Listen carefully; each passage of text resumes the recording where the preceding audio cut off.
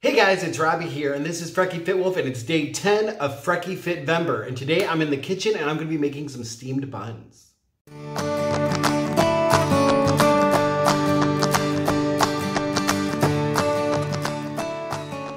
All right, everybody, welcome to day 10 of FrekiFitVember. This video is a cooking video rather than talking about exercise, talking about moving. But honestly, while you are in the kitchen cooking something, you can be very active. Especially when you're working with dough. Well, I'm doing it a lazy way, so it's just gonna be rolling the dough rather than like kneading it and all that, but that can be an exercise. Or you can even just like jog in place while you're doing for stuff. This particular recipe, there's gonna be a lot of waiting. So, because you gotta let the dough rise and this and that, so you can easily get moving while you're waiting rather than just sitting watching the stuff rise for like an hour or two or whatever.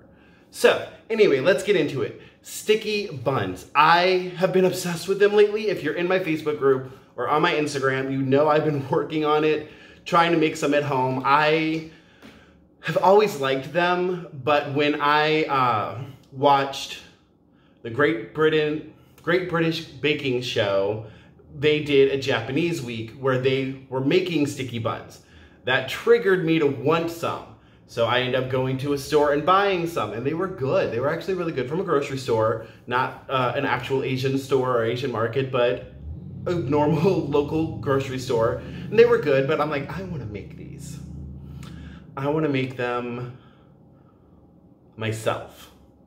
I don't have a stand mixer though, so what do I do? And you can make dough without a stand mixer, but again, I'm lazy. So I was looking around, Googling different websites, checking different recipes, doing some stuff myself, and came up with a way to do it.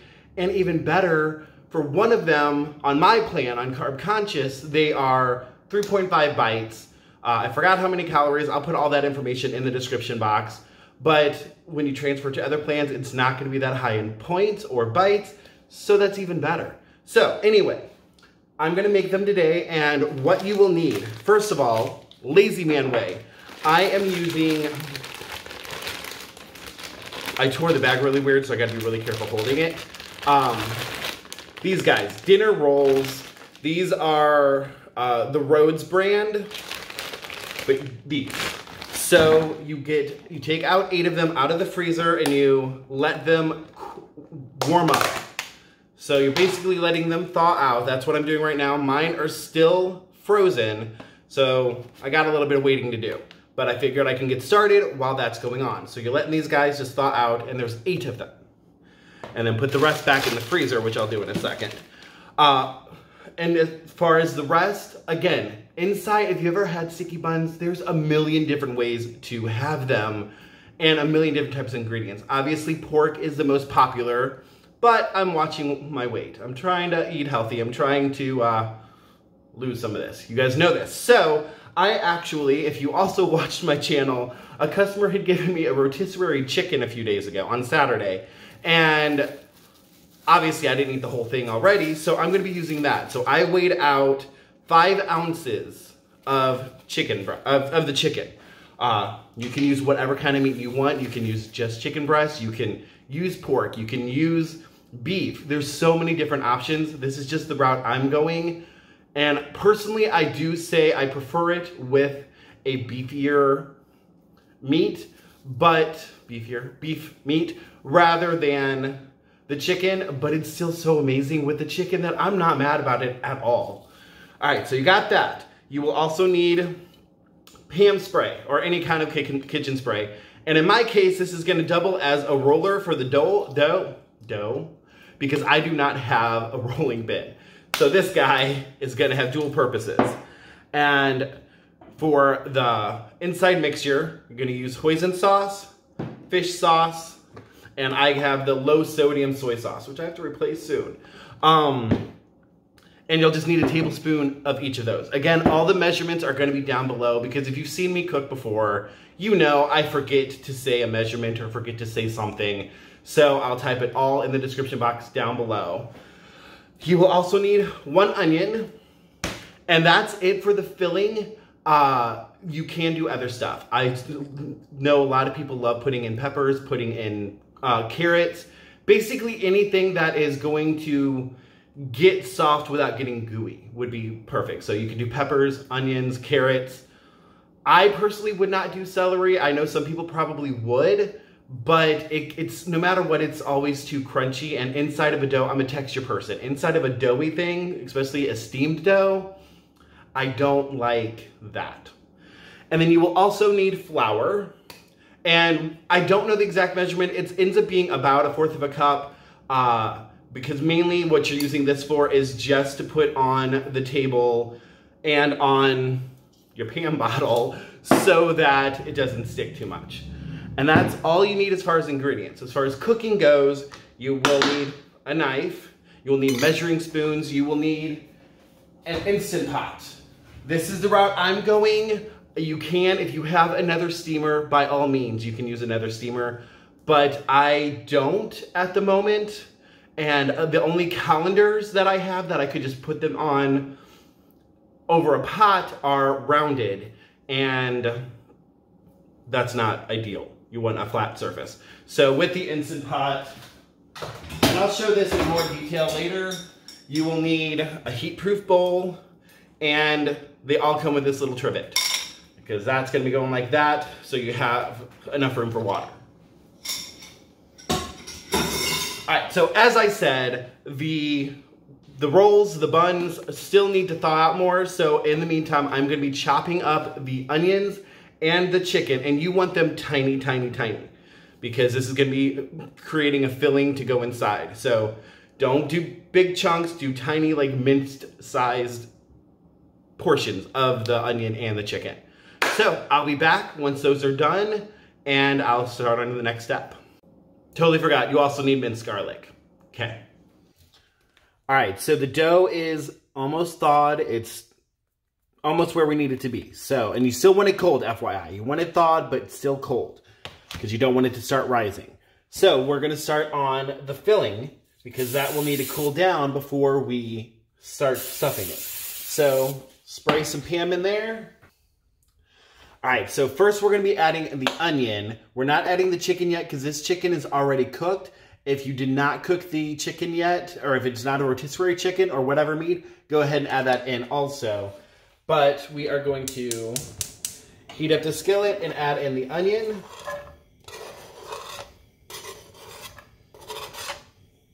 And see how it's like really, really finely chopped. And also get your tablespoon ready, because you're going to be needing the 1 tablespoon a lot for right now. But first, we are going to go through and add in 1 tablespoon of minced garlic. Actually, half a tablespoon. Let's not do a full tablespoon. That's a lot of garlic. We're going to let this saute and simmer and really break down.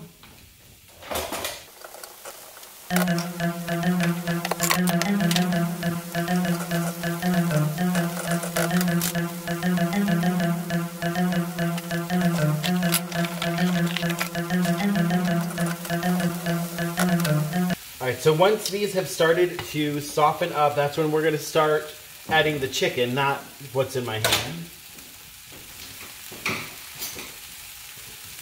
We're just going to pretend I didn't almost skip this step. So we're going to add the chicken to heat it through, because this has been in my refrigerator. If you have the rotisserie chicken fresh and it's still warm, you do not need to wait a moment, but I am going to do that. Otherwise, you would let the onion caramelize and then add in the chicken, and then we'd start adding in the sauces. But since I need to heat it up, I'm not letting the onions caramelize all the way, because they will continue while we're doing this step.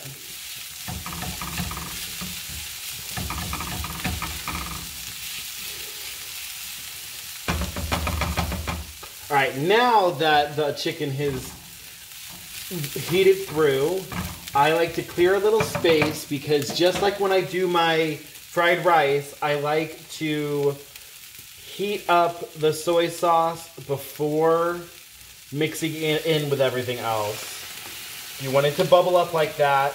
Let it do its thing. Once you see everything is bubbling, that's when I start mixing it in.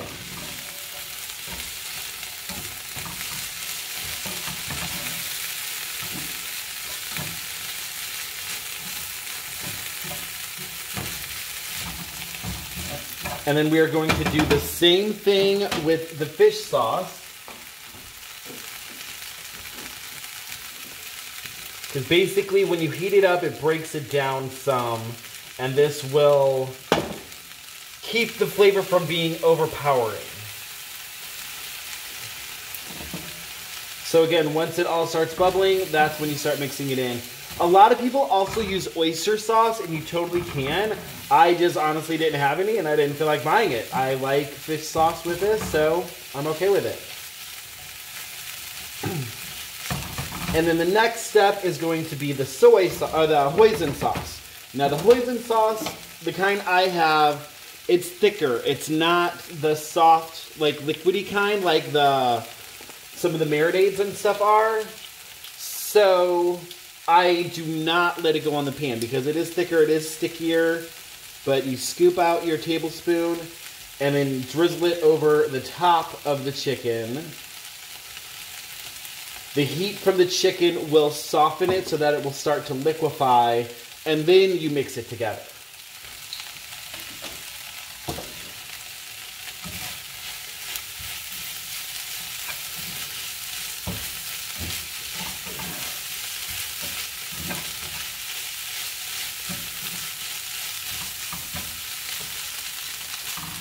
I'm turning off the heat, and this is going to be our filling. While we prep the dough, I'm going to put this on a plate and pop the plate in the freezer so that this can start cooling off, because we do not want the filling to start cooking the dough on the inside when we go to steam it. So the easiest way is scooping everything onto the plate, and then if you flatten it out so that it's not a heaping pile, that will help it cool off a lot quicker, because everything can be exposed to the heat. Especially I'm using these plates, they are ceramic, so they cool off really well as well. All right, so that's flattened out, that's going in the freezer, and I will show you how to do the next step. All right, so the next step, I'm gonna take a pinch of the flour and put it on our working surface. I'm just using a cutting board, but whatever surface you want. And this is a little bit time consuming, so I'm not gonna show all of them, but I'll show a little bit. So we take the softened dough and I roll it in there. And then I also roll the PAM, our fancy rolling pin, in here. And you're gonna start working it so that it gets into a flattened disc shape.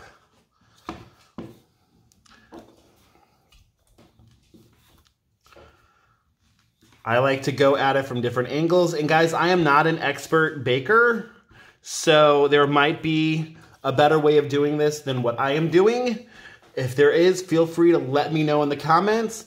This is just Robert figuring things out because he wants to eat something. But I find this has been working for me, so I'm not hating on it.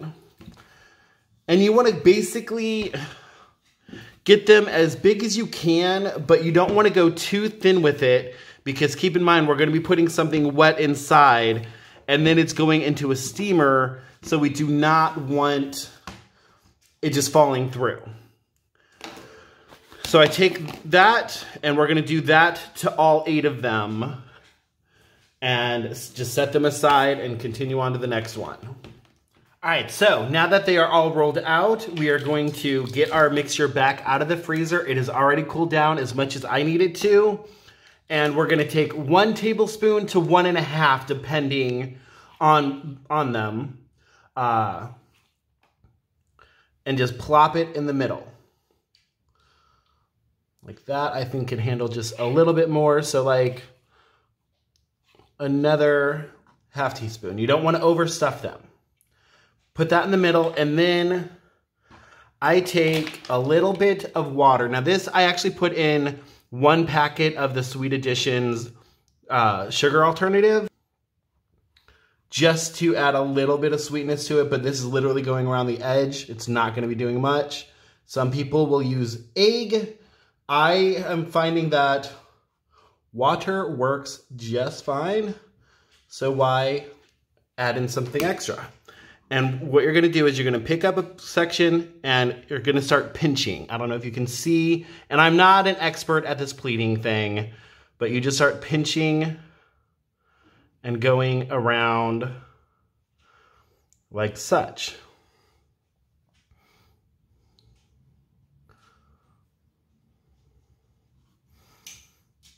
Until you get it all folded in, and then give the top a nice strong pinch. And there you go. And you're gonna do this to all of them, and I set them in a container like this so that I can put 4 in each.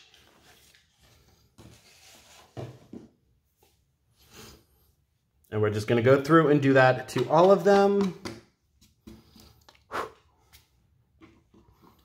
Sometimes I'll even put the water on first. It doesn't really matter. You just wanna make sure the water gets around the edge.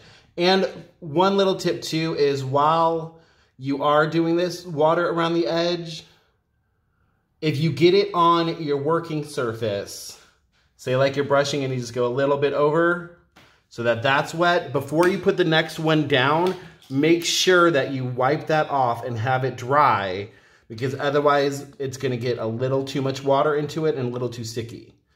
And this one I'm just doing a tablespoon because that looks like that would be enough for this size. Because none of them are all exactly the same. They're all about 5 inches across, but not every single one's gonna be exactly the same. At least not the way I do things. If I was a pro, probably. Pinch. And in the bowl. All right, so I'm gonna finish the rest of these and I'll show you what's next. All right, so those are all done. They are all in the bowl here, and there's some left over. This is what I like to call the chef's delight, because I could eat that by itself. It tastes very good. And before you start points, calories, blah, blah, blah, I'm a big guy, in case you haven't figured that out yet. So I get a lot of points and a lot of calories in my day. So I'm going to be eating all 8 of these today. It's just what I do. And so I can easily, because I'm typing it all into my recipe builder, this is part of it. This was 8 servings, including this stuff. If you are not gonna be, eating all 8 in one day, if you are gonna be sharing or whatever, then you will need to actually figure out what is on here. However you wanna figure that out, you can. I'm sure if you measure it all beforehand or use 4 ounces of chicken instead of 5, I don't know. I tried 6 and I had about that much left. This time I tried 5 and I had that much left, so I don't know. Either way, the next step, you're gonna take your plastic wrap, and they have gotten fancy because I'm horrible with plastic wrap. This kind has the little cutting bar on it, so all you have to do is, it's hard to do it while holding it up, pull it straight down, and before I do the next step, I'm gonna spray some Pam on there, because you want the Pam going on top. And you just slide this across, and you have a perfectly cut piece of saran wrap, or plastic wrap, whatever you wanna call it. And then I'm gonna just take that, and I'm just draping it over the bowl. I am not making it tight, I'm not packing it, I'm just draping it over it. Gonna do that for the other guy. I love this thing so much. I am always that person that my plastic wrap becomes a giant ball before I can actually do anything. And this makes it so easy. Just, Reynolds wrap is brilliant. Okay, so we're gonna set that on there, Pam side down, and I'm just gonna set them aside. You wanna set them in a warm place or a room temperature place, but not hot. And we're gonna let them rise. So I wanna actually get a good shot of what they look like right now. So we're gonna want them to basically nearly double in size. Maybe just half in size. That makes sense. Either way, we want them to get bigger. So we're gonna let them rest for about an hour, maybe 2, depending. Every time I do this, it's a little bit different because it depends on the temperature of the room. I made sure not to turn on the air conditioning right now, even though you can see the shiny forehead. It's warm in here, but I want them to rise a little bit quicker. And if you're doing FrekiFitVember, this is the perfect opportunity to get an exercise in. While we're waiting, we have all this time. I'm gonna go do a workout video. I don't know which one yet. I'm gonna look. Planet Fitness, yoga, somebody else. We'll see. I'll let you know when I get back. All right, so I might be a little messier than I was earlier and maybe a little bit hairier because it was on the floor. I look at all that dog hair. I was doing yoga. I went ahead and did another day of yoga and it felt good. It felt good. I can tell I'm gonna feel it, especially through here tomorrow, but it felt good and it helped pass the time. It's been an hour and a half-ish, a little bit longer, so it really helped pass the time. What else would I have been doing? Well, knowing me, I would have been playing video games. And I was very tempted, I'm not gonna lie, I'm gonna be honest right now. I was very tempted to play video games because this new game, Assassin's Creed Valhalla, just came out. It was released at 10, which was an hour and a half ago. I have it, somebody got it for me, and I'm really excited to play. I was very tempted to pass the time by playing that for an hour and a half or 2 hours. Instead, I went and did my yoga, started editing what I've already recorded, and here we are back, and I don't know how well you guys can tell, but these things have gotten huge. They have really gotten large, so they are ready for the steaming. Let's take off that plastic wrap and throw it over there. And we're gonna move over to, well actually, we're gonna start the InstaPot because there's another step. We need to put all of these on little squares.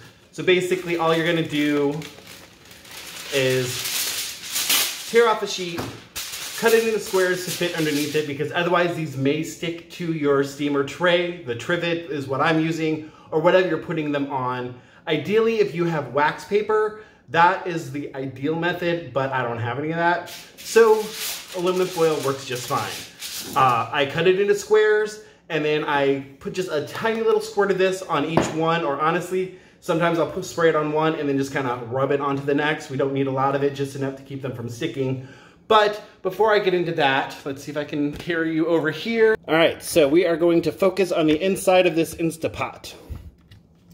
Now what we're going to do is we're going to be adding 3 cups of water into here, and then we're taking the bowl and open side up, we're setting it here. The very first time I did this, I set it down, and that creates a lot of air movement, and the bowl just starts bubbling and turning sideways and all kinds of stuff.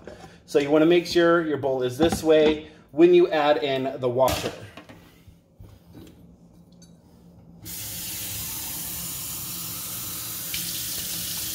So we're just going to add that just to the sides. If some gets in the bowl, it's not a big deal. It's going to be heated also, so it doesn't really matter.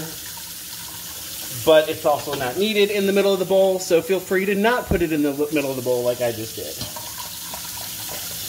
So we're going to do that, and setting the trivet on top of it. Mine doesn't, the little hooks don't fit inside of it perfectly, so I move around until it feels balanced. And that might mean scooting the bowl over, whatever it may mean. So you do that, and then I'm gonna plug in the InstaPot. That might be helpful, huh? Plug that in, and I was gonna show you, but you guys know the buttons. You're just gonna hit the saute button. You're not pressure cooking hardcore or anything. You just put it on saute until it starts bubbling. And we're taking them out and just setting them on each one. Oh, and also, I think I forgot to say it, what I end up doing with the bowl that these were in, I turned on my oven a little bit and I set the inside of the oven to like, I don't know, 300 or something, and set the bowl just next to the stove, just so some of that heat can kind of carry over. There are a bunch of other tricks that I saw online for getting dough to rise quicker. Obviously, if you have a proofing drawer like those fancy people on the Great British Cooking Show or Baking Show, you can use that. I do not, so I do that method. All right, so you're just gonna set them all on there, and now we wait for the water to start boiling. There's an onion on the outside. I'm gonna leave it. All right, I'm not gonna keep picking it up and down, but you can see by the steam and hear the rattling that it is boiling. So we are going to take each of our little buns and set them inside. And do it so they're not touching because they are going to grow in here. Thought they already got big. Just wait and see what happens with this magic.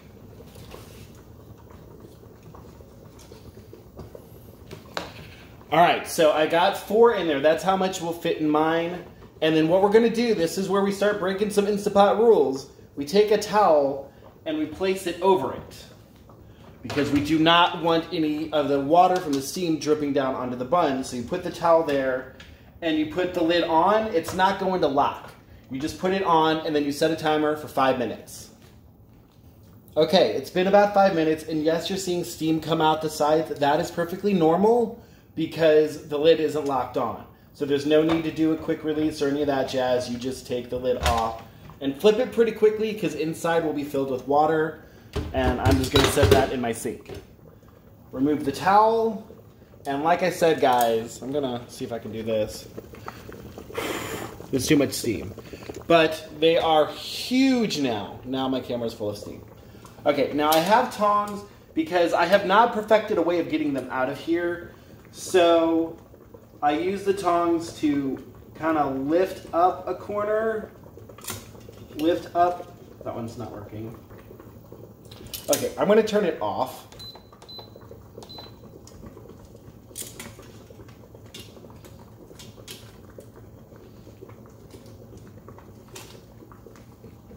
That didn't work. That didn't work at all. Okay, this worked the other day. I promise you it worked the other day. Okay, there we go. That corner I can grab. And look how big they got. I'm going to set that on my cooling rack. I'm going to take the others out. I'm going to figure out how to get out the one without the foil.